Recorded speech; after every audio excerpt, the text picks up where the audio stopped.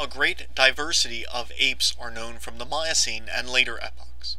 The earliest apes produced a number of lineages, including the one which would lead to modern gibbons. Of the remaining ape lineages, some would be common in Europe and Asia and be survived today only by the lineage of the orangutans. Orangutans are more closely related to humans than are gibbons, but less closely related to humans than gorillas and chimps. Later, lineages of African apes would evolve, which would include the ancestors of gorillas, which would diverge first, and then eventually of both chimps and humans. Chimps are the closest living relatives of humans, and humans are the closest living relatives of apes.